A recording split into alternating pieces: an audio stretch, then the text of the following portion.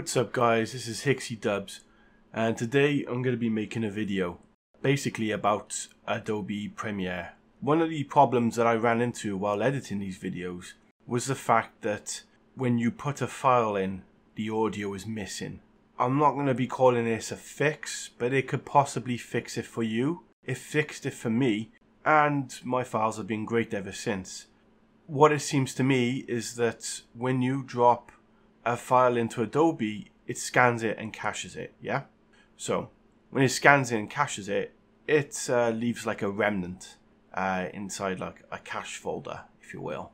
Then keeps that so it remembers it again if you use it again. It's just keeping a log of the files you use. It's trying to, remember the files.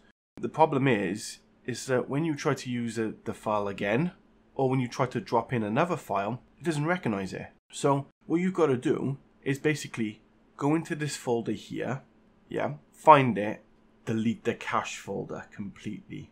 And I mean, just wipe it. It won't delete any of your information. If anything, it would just remove what is remembered, what is cached. So if you don't remember the file, you go into your users, your username, app data, roaming, Adobe, common, and then media cache files, and then completely remove all the files in there, not the folder, but just the files. Okay, and once you've done that, drop in the file again and test it. Now, every time I've done this, it's been fine for me.